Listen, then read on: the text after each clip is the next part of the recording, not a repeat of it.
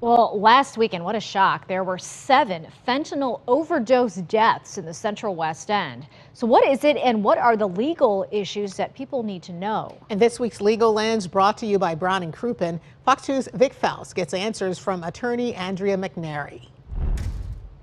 What exactly is fentanyl for viewers who may not know?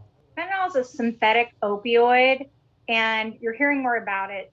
Statistics provided by the U.S. Center for Disease Control and Prevention show it's largely responsible for the rising number of overdose deaths.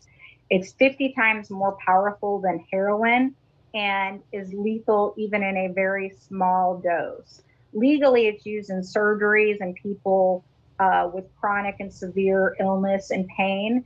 Um, but what you're seeing increasingly is that it's being used to lace other dangerous drugs like heroin and cocaine. What's important to know about overdose when it comes to fentanyl?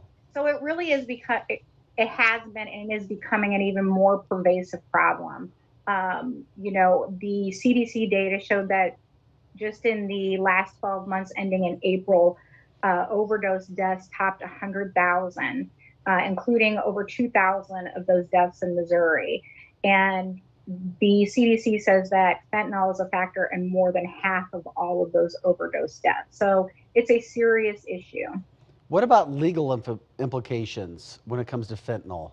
So outside of the legal implications that most people would normally think about, such as actual criminal or health consequences to the user of the drug, we're actually seeing 2 emerging areas of law. One, drug manufacturers are being held liable for the distribution of fentanyl. And basically what the lawsuits have said that drug manufacturers have collaborated to mislead people and downplay the serious risk of opioid addiction and have kind of skirted systems meant to limit opioids.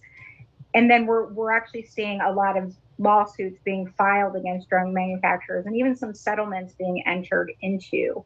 And then the second legal implication that we're really seeing is prosecution for murders for individuals selling illicit drugs, other street drugs, laced with fentanyl. So we've seen some high-profile celebrity deaths where somebody thought they were buying other drugs, and it turned out there was fentanyl in it, and there was an accidental overdose. Vic Faust, Fox 2 News.